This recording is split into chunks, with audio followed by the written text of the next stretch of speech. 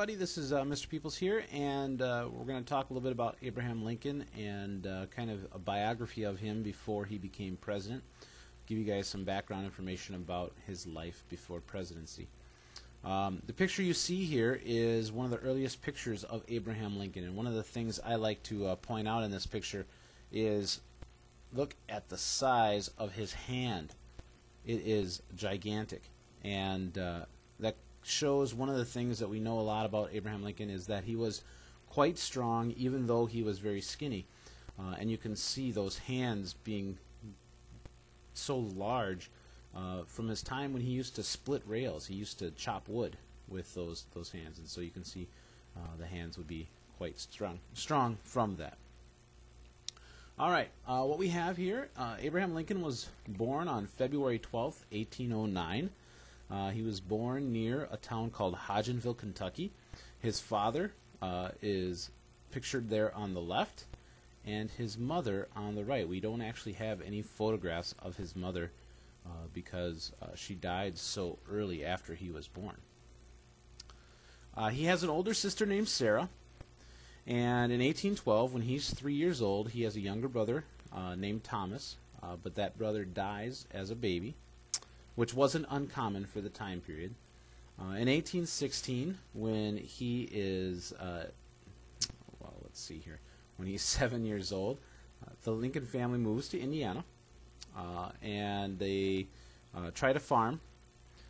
2 years later, in 1818, Lincoln is kicked in the head by a horse, almost dies, and in some pictures, as you see during the Civil War period when he was president, it looks almost as if he's got one eye that's crossed, and a lot of people believe that goes back to the time from when he was kicked in the head by a horse. That same year, in 1818, his mother Nancy dies from milk sickness. It was common back then, and it was a very painful and horrible way to die. And he was only 9 years old, and he witnessed his mother dealing with this sickness, and not only his mother but his grandparents as well. The next year, his father marries another woman by the name of Sarah Johnston. She has 3 children of her own, and Sarah Johnston Lincoln encourages Abraham Lincoln to read, and so he's got a book in his hand whenever he can. He doesn't finish like high school as we know it today. He goes up to about the 5th or 6th grade, but from there he teaches himself through the books that he reads.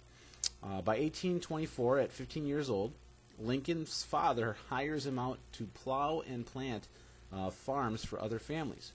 Lincoln doesn't like this. Farming is not on his list of favorite things he likes to do. And oftentimes he's scolded for taking a break and reading his book when he should be reading. And because of that, Abraham and his father Thomas tend to always butt heads. They always get in trouble. Their relationship is very strained through the course of Abraham's life.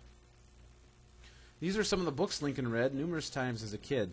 Of course, the Bible, The Adventures of Robinson Crusoe, Pilgrim's Progress, and then Aesop's Fables. Those are just some of the books he read.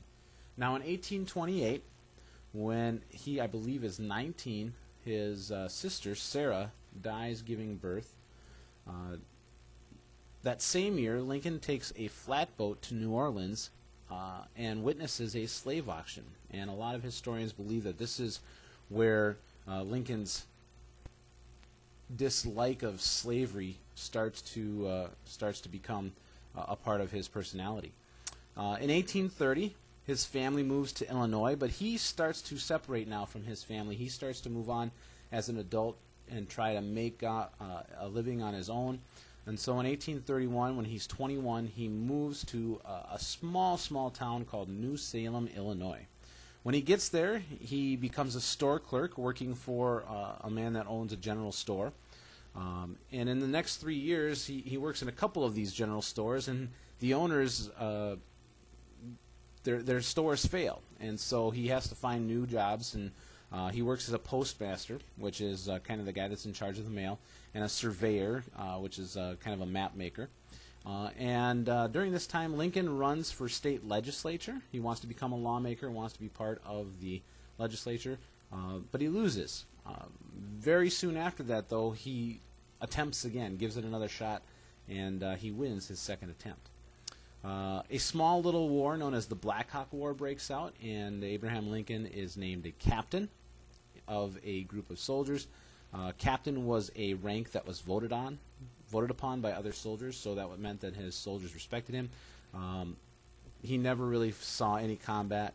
He often said that the biggest fights were the fights with the mosquitoes that he would have in the woods of Illinois. He also begins to study law at this point. He starts to want to become a lawyer, and so he starts reading all of the law books that he can get his hands on. And while he's in New Salem, he sparks a relationship with a girl named Anne Rutledge. We don't know a whole lot about this relationship, but we do know that there was some type of relationship there. And what we also know is that in 1835, this Anne Rutledge dies from something called typhoid fever at the age of 22 years old. Very young. And Lincoln is very sad about this. And there are some historians that believe that Anne Rutledge was Abraham Lincoln's first true love. Because of that, they argue that a lot of his depression and a lot of his sadness as an adult comes from when his mother died, comes from when his sister passed away, comes from when these close women near him die. In 1836, he's reelected. He gains his law license, and he moves to Springfield, Illinois, which becomes his home and the place where he lives up until he's president, and now he is also buried there as well. In 1837, he brings the state capital to Springfield, and so today, even today, the capital of Illinois is Springfield, Illinois, and so there's a Capitol building there and everything. It's where the laws are made. He also proposes to a woman named Mary Owens, but he's turned down. And as far as the historians know, is that this was kind of a proposal to a woman that had no interest in him, and he didn't really have much interest in her, but he thought it was something that a politician should do, is marry and settle down.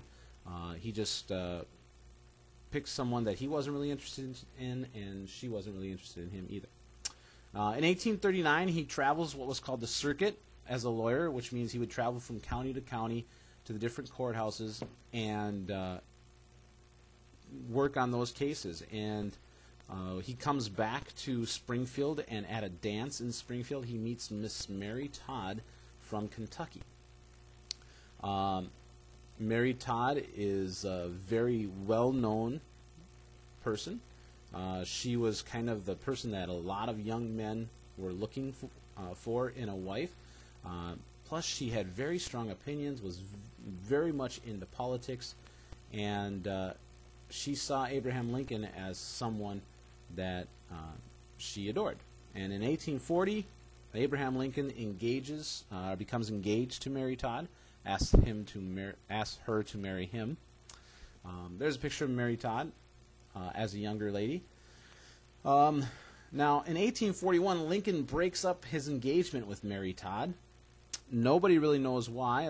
Some historians believe that a young woman came into town that Lincoln fell in love with, and because of that, he broke off the engagement with Mary Todd because he didn't feel like he was being honest to her. But he had never spoken to this young girl. And after breaking off the engagement, he realized what a mistake that was. And so in 1842, he becomes engaged to Mary Todd again. And so he asks her again to marry him, and she again says yes. In 1842, this is kind of interesting, Lincoln is challenged to a duel. That's the old thing where two men would line up back to back, each with a pistol in their hand, and they would walk 10 or 15 paces, turn and shoot. This doesn't happen. Lincoln doesn't take part in the duel. He's able to smooth things over with the person that challenged him. But kind of interesting that he was challenged to a duel, to know that. 1842, he also marries Mary Todd. And the next year he runs for U.S. House, but he loses. Now, U.S. House is the federal lawmakers, the United States lawmakers, and he loses that election, but that same year his son Robert is born. Now in 1844 they move into the Springfield home, which you can see in the little booklet I have in the classroom. In 1846 his second son Edward is born, and that year he is finally elected to the United States House of Representatives. In 1848, there was a war kind of brewing between Mexico and America, and Abraham Lincoln gives a speech against the Mexican-American War. This was very unpopular. There were a lot of people that wanted to go to war at that time with Mexico, and Abraham Lincoln was one that was against it. And he was against it because he thought that the war was unnecessary. He thought that it was just the United States trying to take over other lands. That war eventually is won by the United States, and as a result of winning that war, the United States gains Texas, New Mexico, Arizona, California, all that area in the southwestern part of the United States. In 1849, his term ends as a U.S. representative, and he goes back to Springfield and continues his law practice. He's the only president to have a patent for an invention. And what you see pictured here is the model of that patent. This is supposed to be a riverboat, and his idea was, these things right here. If a boat were to happen to get lodged on a sandbar where it couldn't move anymore, he had this idea for these little air pockets that would be filled with air and could lift the boat off of the sandbar so that it could get moving again on the river. It was never made, never used in practice, but kind of interesting to know that Lincoln was the only president, is still the only president with a patent for his invention. In 1850, his second son, Edward, dies at the age of 3. Around this same time, he's starting to gain a reputation as a great lawyer. That same year, his third son, Willie, is born. In 1853, Tad is born. Thomas, I believe, is what his real name is, but they called him Tad because he looked kind of like a tadpole.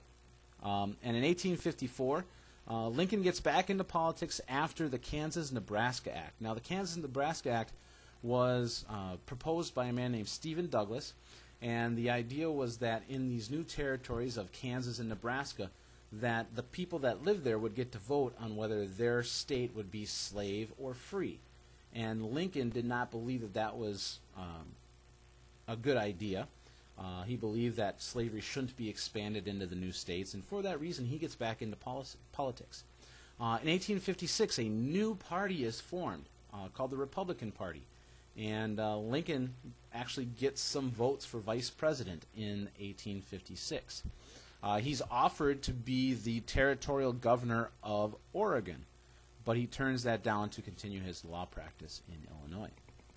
In 1857, he speaks out against the Dred Scott decision. Now, the Dred Scott decision was a Supreme Court decision that said that a slave by the name of Dred Scott could not be considered a citizen, and therefore it sets the tone for the way slaves are viewed in the government. And because he wasn't a citizen, he couldn't sue his owner for his freedom. And so that's a big decision, and Abraham Lincoln speaks out against it. In 1858, he's nominated for the U.S. Senate. He travels around Illinois in that Senate race, taking on Stephen Douglas, a man known as the Little Giant. And they have these historical debates all across the state of Illinois. People showed up, and they became almost kind of legendary, these debates. And you can see in the picture down here, you can see the political cartoon that shows Lincoln and Stephen Douglas boxing it out. And well, it was kind of interesting. It would have been very neat to see these debates because Abraham Lincoln was 6'4" tall, and Stephen Douglas was like 4'11". I mean, he was just a small guy, and that's why he was called the Little Giant. So it would have been neat to see just these two different politicians talking and speaking about what they believed in. In the same year, in 1858, in the State House of the Illinois legislature, Abraham Lincoln gives his House divided speech where he predicts that the United States will not continue to be divided, half slave and half free. He actually goes on to say that it will become all of one thing or all of the other. And so in this way, it's one of his more famous speeches, but he kind of predicts kind of the brewing civil war that's about to take place.